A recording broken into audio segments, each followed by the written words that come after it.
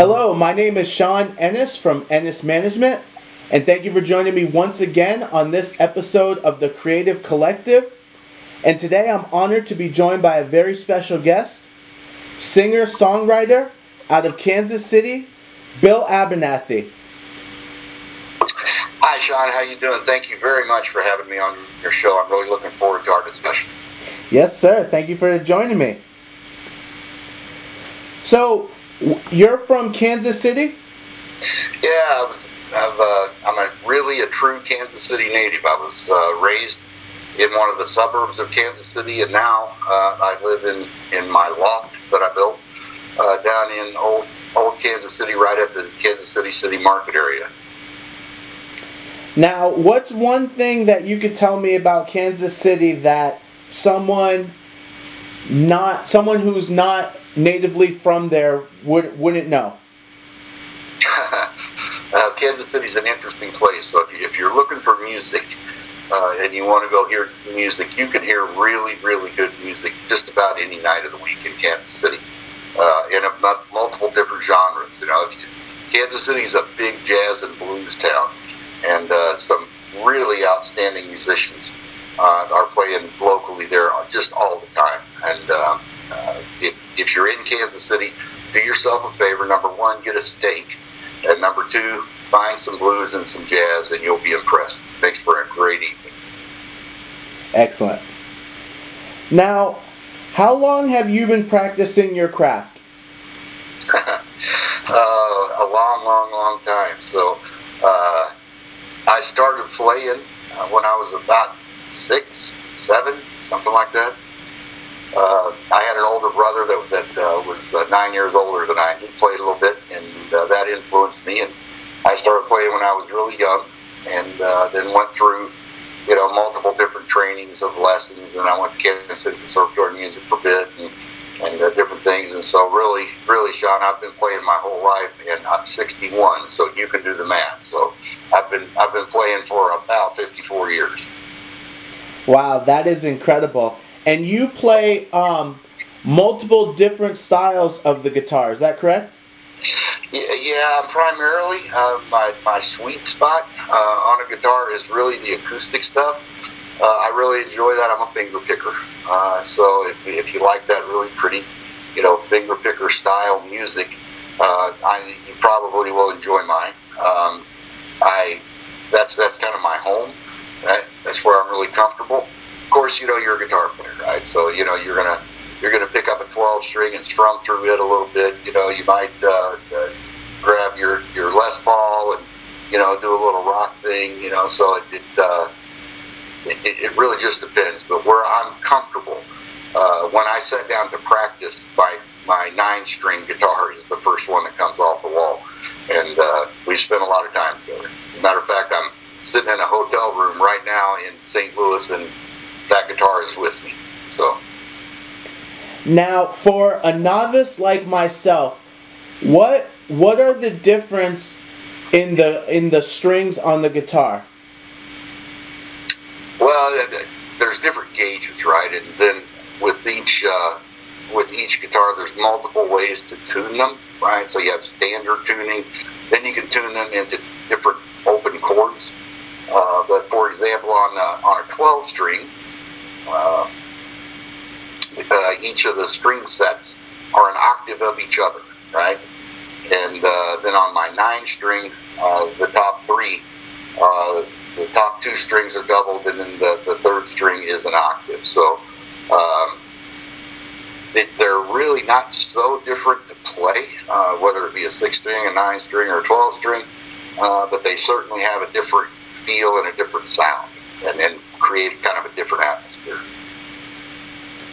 And again, for novice people who are not knowledgeable about the guitar, what's sort of the biggest difference between an acoustic and an electric guitar? Well, I would say the acoustic guitars are pretty. They sound prettier, in my opinion. Electric guitars, I always like to say that I'm a singer-songwriter, and I like to write love songs, right? So I always laugh at my friends that are pure electric guys, because if they're going to sit down and sing a love song for a girl, they've got to have a guitar just grab a guitar and let it go and just play it all the way acoustic. So the big difference to me is that I think that the acoustic guitars have a much mellower sound, and I think that they're a bit more expressive if they're played properly. Electric guitars, obviously, you know, you have a lot of flexibility there, whether you want to rock it out or you know, drum along, or, you know, do some kind of fancy lead stuff. So, you know, each one has their own place. It's one of the reasons that I play both kinds. But at the end of the day, I prefer to play acoustics. Well, thank you for that brief guitar lesson. I definitely learned a little bit. You got that one free, man. I'm not charging for that. Thank you, sir. Now, what genre of music do you consider your work to be? Well, it really kind of depends on what radio station is playing it. You know, we're pretty fortunate to get played all over the world, and you know, because of the way that I write songs, I really pick the genre of the song based on the story of the song, right? So if it's for example, on my Find Away project, there's a song called Walk Away, and it's a very angry song, right? A bad time in my life, and I was really just kind of throwing all my anger into that song. Well, that's a rocker, right? That's one where you're going to grab an electric guitar, and you're going to hit power chords, and you're going to do all kinds of screaming leads, and you're going to do all that, right? And so sometimes, you know, we get played in rock stuff. I won an award for the best rock album of the month once. I've also had a #1 song in the United States on the Roots chart in the folk music genre. And I've had, I don't even know how many songs, you know, in the top 10 of country. So what they typically do is they call my genre Americana, which means that it could be just about anything. And that's really kind of good for me, you know, because I do write in different genres all the time. So, you know, I'm not really a rock guy. I'm not really a folk guy. I'm not really a country guy. I'm kind of a little bit of everything all mixed in all together. So Americana is the genre that I would say I fit best in. You know, that's really interesting, because I've always kind of wondered myself about the Americana genre. So can you tell us a few maybe pioneers or notable names in the Americana genre? There's some that you would know that are really, really different. So, for example, Bob Dylan. Bob Dylan is called Americana these days. So is Bruce Springsteen. That's a pretty diverse span of music, right, between Dylan and Springsteen. And of course, you know, you've got, you know, some of the really classic guys, you know, that are just always there. Some of them are pretty country. Some of them are a little bit more rock and roll. You know, so it's really a wide variety of different kinds of music. But I call it kind of a catch-all. It's a catch-all. We don't really know what this is. This album's really not a rock album. It's really not a country album. It's really not a folk album. Let's just call it Americana. So that's about as good a description as I can get you. I like it. Now, you talked about you've had a few albums that have gone #1. Can you talk a little bit about those songs? Yeah, so our Crossing Willow Creek project that came out in November is actually my third project that I've done since I kind of came back into music. I walked away for a long time and did the whole raising kids and family and all that stuff. And there just wasn't enough time. But on the first album, there was a song called Willow Creek, really kind of a country, folky kind of song that won a bunch of awards. We came out with the second album that I called Find a Way, and Find a Way charted for, well, it's still charting, right? It's been out for about 3 years now, and it's still landed on a few charts here or there. We had several songs on it that got into the top 10 of pick a chart, you know, different charts. We had a really pretty love song that's on there that's called Goodbye Will Never Come Again, is the song that hit #1 on the folk music world.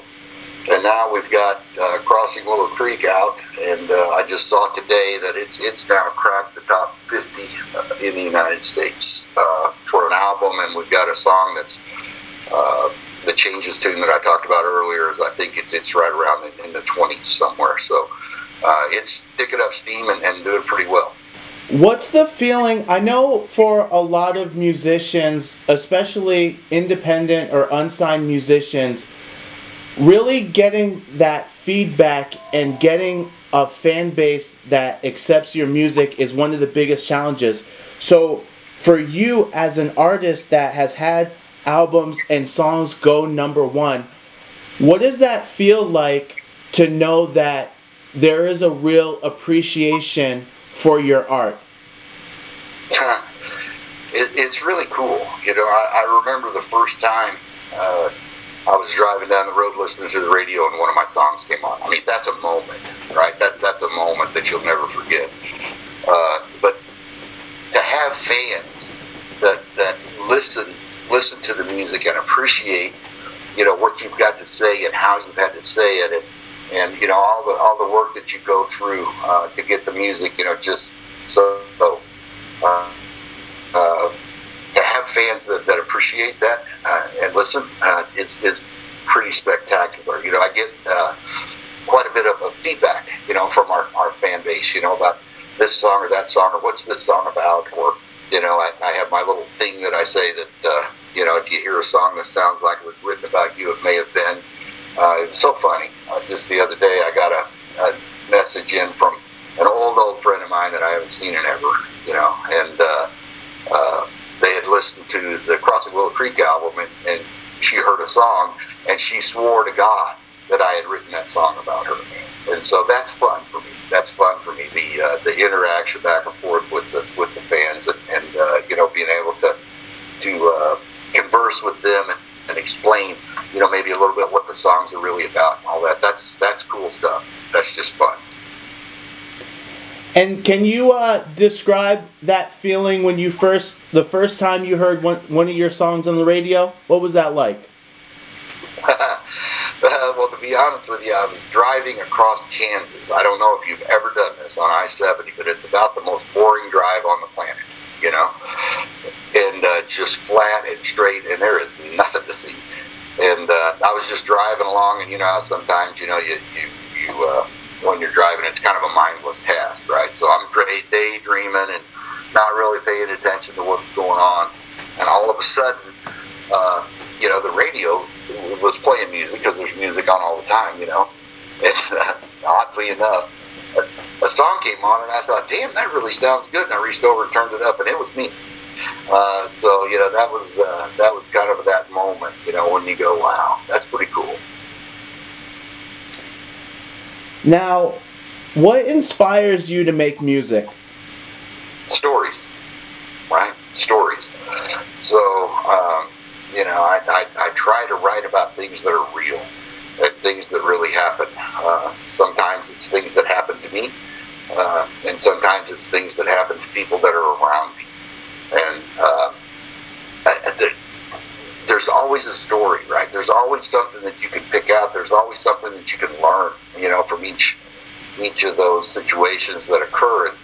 And to me, the most important thing is to be able to tell the story, that pass on what I've learned in the process of evaluating the story and trying to figure out what the true meaning is, and just to pass that on. That's cool. That's really what inspires me.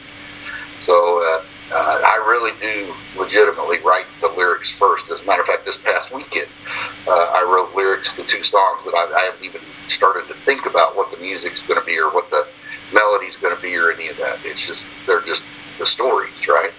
And to me, that's the inspiration. It's not that I play this really cool guitar lick, or, you know, it's not that I've really got a cool piano part. It's the story. You know, I think that the lyrics make the song, and if the lyrics are solid and the lyrics tell a story and there's some message in there for somebody, then that's really why I do it. Can you give us an example of a story that you've crafted into a song? Yeah, let's pick one off of 3 albums. So let's see. Probably the best. The best example is a song that comes off of the Find a Way album. And it's called Any Port in a Storm. And actually, that's incorrect. It's on the Crossing Willow Creek album. This was about rumors. So I got a call one day that one of our group of friends, right, one of the ladies had been having an affair with some other guy. And, it was a typical, happy family, husband, wife, house on the hill, 3 kids, a dog, a pretty picture. A pretty picture of American families and American marriage. And for whatever reason, she decided that she needed to go have an affair.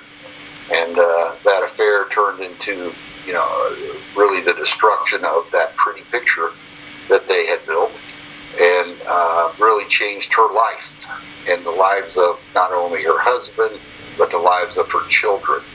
And,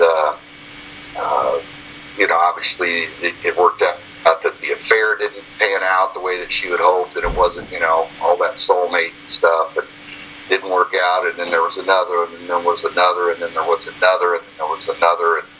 And I always kind of got the feeling that she was looking for something that she once had, and couldn't find it. So, if you think about it, I mean, any port in a storm, man. That's kind of the story. Now, that's a very sad situation, but it sure makes for some great song material. Yeah, I really like that song. When I play it live, I have flashbacks, right, of getting the phone call and hearing what was going on. And then, I'm that guy, I don't do rumors. So, when I hear something like that, I go directly to the source. And I remember the discussion that we had, and how she was explaining to me what her situation was and all that. And it kind of all comes back when I played that song. And that was a little bit sad. On the other hand, there's a song on the Find a Way album that is called Start to Start.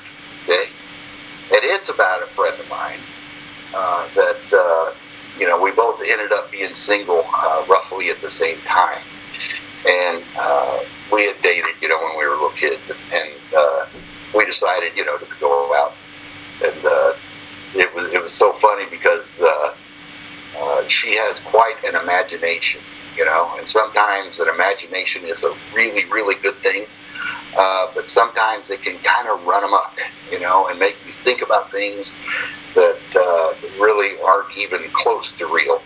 And that song is really some of the verses of that song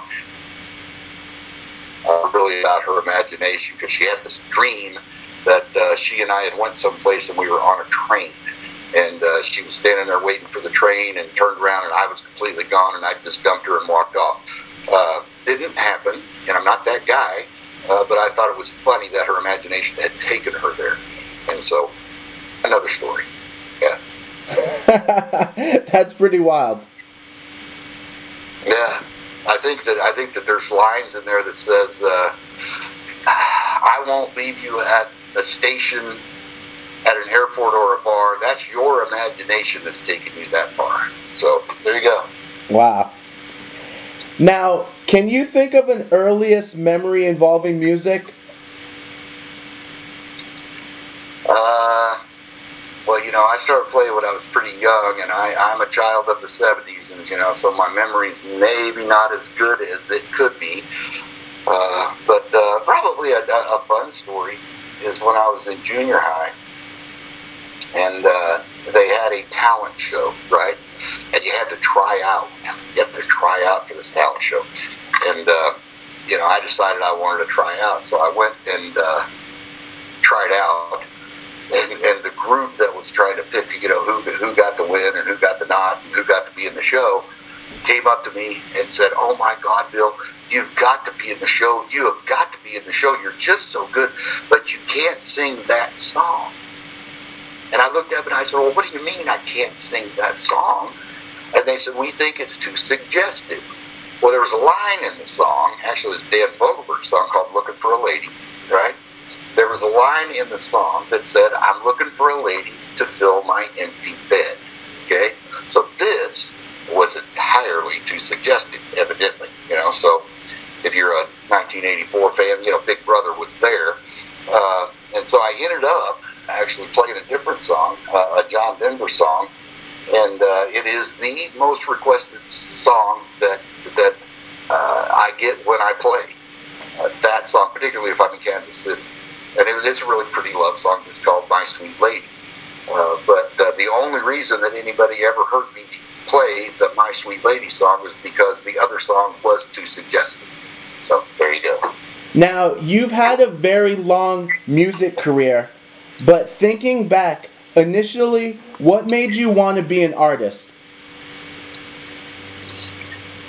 Well, the audience, right? So when you play, you know, I enjoy playing, so, you know, and I'm a bit of a practice freak, and I play at home in my little studio all the time, right? But it's the feedback, really, that you get from the audience when you play a tune, or, you know, you have a great line or whatever, and you can see the connection. You can see they get it.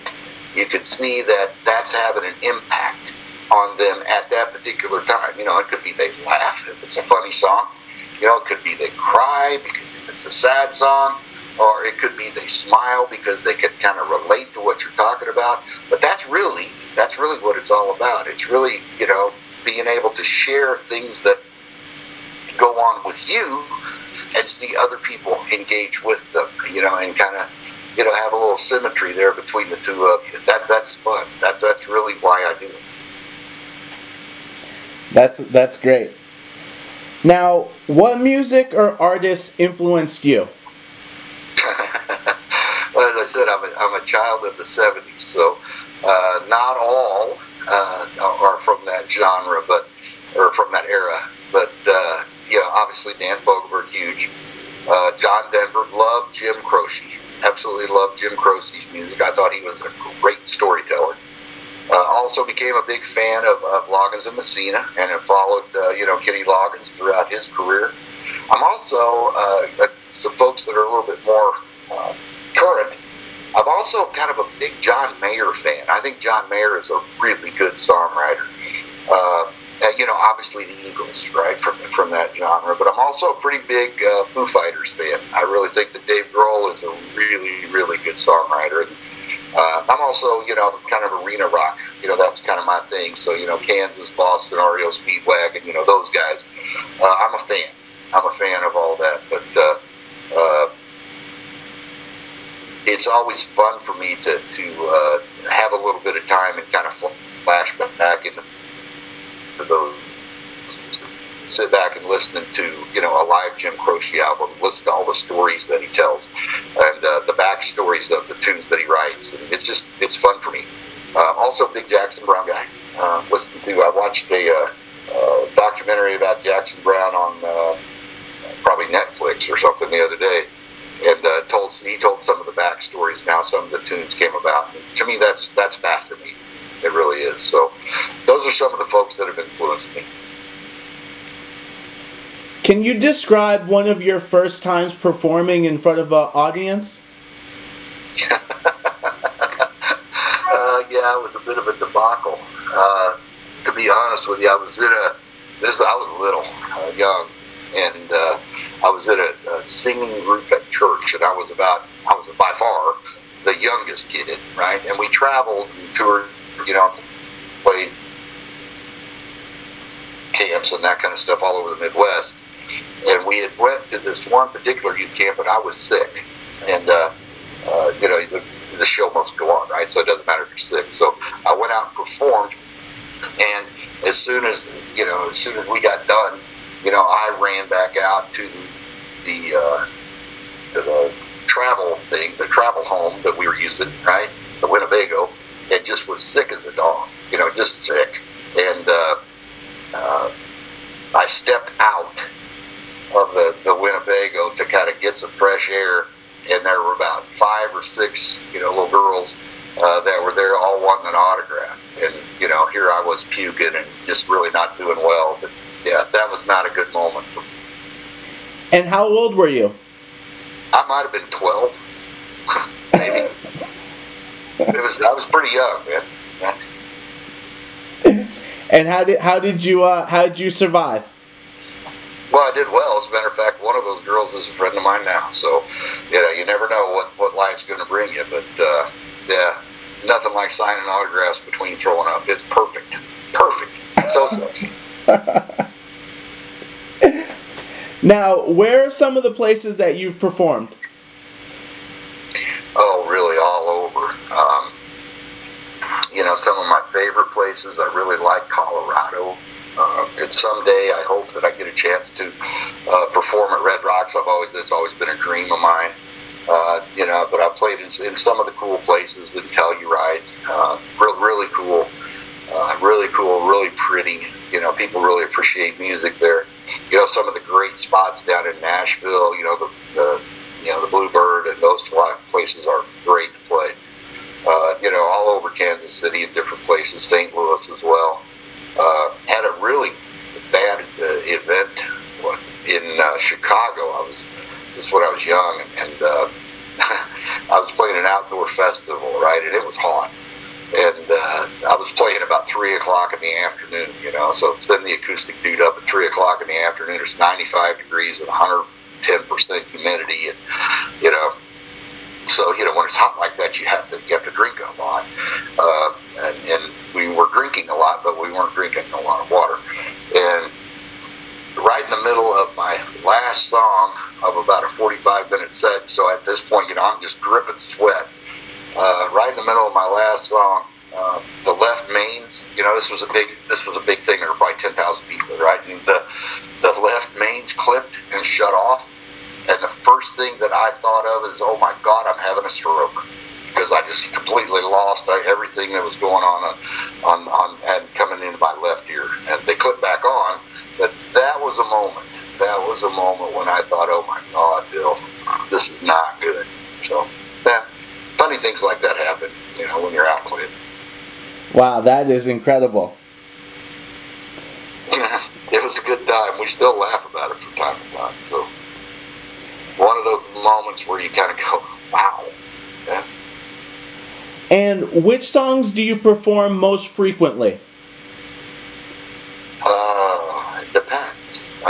It depends on the audience, right? So if I'm doing pure acoustic stuff, I'm probably going to play most of the really pretty, acoustic tunes like, Willow Creek and Any Port in a Storm and my hit song, the Goodbye Will Never Come Again song, the pretty acoustic stuff. We're currently working on a project in the studio that we'll have out on YouTube, of all places. I get a lot of questions about what's it like in the music studio. And then I also have people that say, man, it'd be really cool to hear you play this song, it's a cover song from somebody. There's always, we'd really like to see you play live. Well, I have a job, so music is really, my second job. So what we decided to do is try to kill 3 birds with 1 stone and show everybody on YouTube what it's like in the studio and record some cover songs live in the studio with the full band, which will also show people a little bit like what it's like when we're playing live. So we started that project, and I'm having a good time with it. But I took requests that some of the songs that we're going to play are maybe a little bit different for me. But yeah, I think we're going to have fun with it. Whether it may not be, it sucks, but we're having fun doing it. So. No, I think that's a great idea. Giving fans that in-studio footage, especially in the social media era that we live in today, where musicians really need to create a lot of content in order to feed their fans and, keep their brand in front of them. So that in-studio footage is something that I recommend really to all musicians to try to give their fans, a peek behind the curtain. Yeah, and we've got a fairly big show that we're gonna do in Kansas City, like July the 20th, and so we're gonna use this video stuff in the studio as our practice time, effectively, for that show. So it'll be fun. You know, the guys that I play with, they're phenomenal musicians. Just better than me, but we also have a pretty good time. So hopefully that'll translate over, to the video itself, and hopefully we'll play pretty well. We hope. Now, you've had a very extensive music career. How would you say that your music has evolved? Well, actually, that's what Crossing Willow Creek, the concept behind that album is. So I think I mentioned earlier that the first album that I did, when I got back into music after my little 35-year break, was really acoustic. Okay, like I said, that's kind of my comfort zone. So the first album that I came out, purely acoustic. I did not allow an electric instrument in it. And then the second album was quite a bit more produced, the Find a Way album, and so when I heard the Find a Way album, we were practicing for some live shows that we were going to do to promote the Find a Way album. We needed a couple of acoustic songs, to throw into the set. And so we started playing around with some acoustic songs, and we decided, you know what, man, these are good. Let's produce them up. So we re-recorded, if you would, a lot of the tunes from the Changes album, and jazzed them up a little bit, produced them up a little bit, and really, they're far better. They're just far better than their pure acoustic selves. So the concept, as my first song that I wrote that went out, and got radio play and, won awards and all that stuff, was actually called Willow Creek, and it was purely acoustic, right? The concept behind the album is that we're crossing over that. We're going to move from this purely acoustic world into this far more, produced world, and we're going to cross over that creek called Willow Creek. And so that's really the concept of the album. So how has my music evolved over the years? I'm the same dude. I'm the same singer-songwriter that I was when I was a kid. I think I'm a little bit better. I think that the more you do something, you get a little bit better at the craft. But I think that the big key for me that's really evolved over time is the fact that I'm willing to my music a bit more than I did when I originally started. Now, what's one piece of advice that you could give for an aspiring musician or a musician just starting out in their music career? Be yourself. There's a lot of, there's an old saying, and I think it may have been George Carlin that said this, there's a lot of people that can play the notes, but there's very few people that know why they need to be played, right?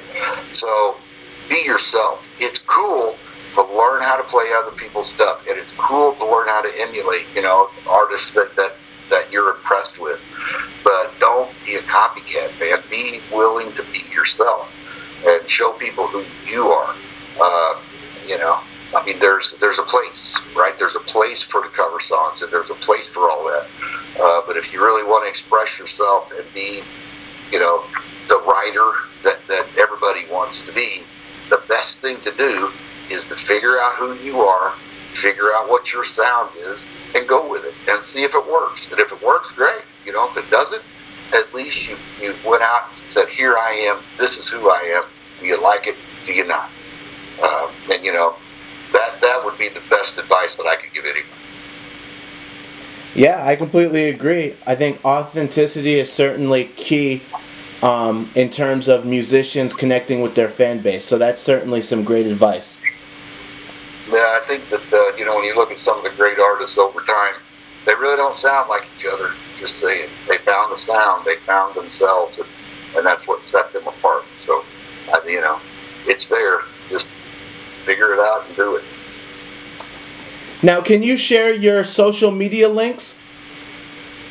Yeah, I sure can. So, I'll share a couple, and then when you go to those, you'll find all the other ones. So, my webpage is billabernathy.com. You can go there and you can see quite a bit more about me. There's all the tunes are out there, all the music out there. You can see a lot of the artwork. There's also quite a few photos of some are from the studio themselves, that were taken while we were doing work. And so you can see that. I mean, there's a bunch of press out there that, we picked up over the years, so you can read, what other people are saying about what our tunes are and what our music is like. And so, again, that's BillAbernathy.com. And I use Facebook quite a bit. So if you go to Facebook and go to Bill Abernathy, singer-songwriter, you will find my Facebook homepage. And again, on there are links to, Instagram and Twitter and all the other social media platforms that we use. So the two to remember is Bill Abernathy, singer-songwriter on Facebook, and BillAbernathy.com. Now, is there anyone you'd like to acknowledge for offering financial or emotional support to you in your music career? Well, as I mentioned, I have this other job, right? My corporate job. So, I pay as I go, right? So, any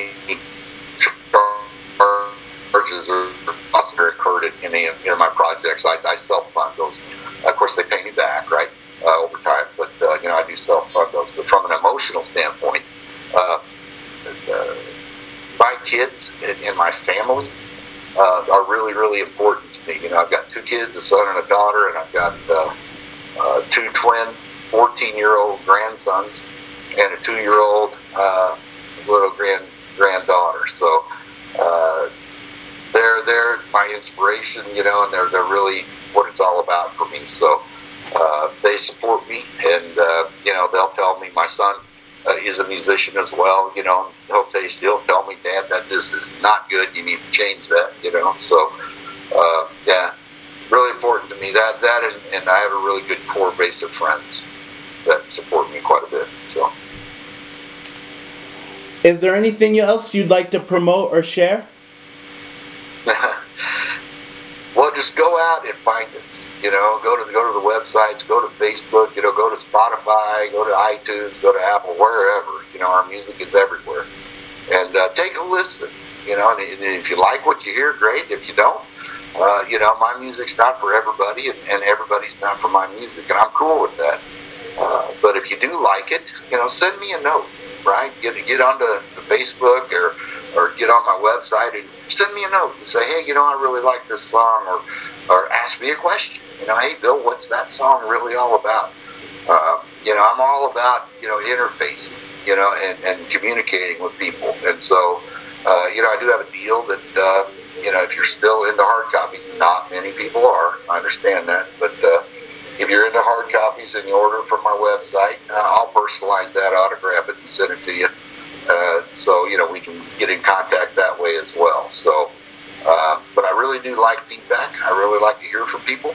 And if you've got a great story, that you think that maybe, it could be a good song, send it to me.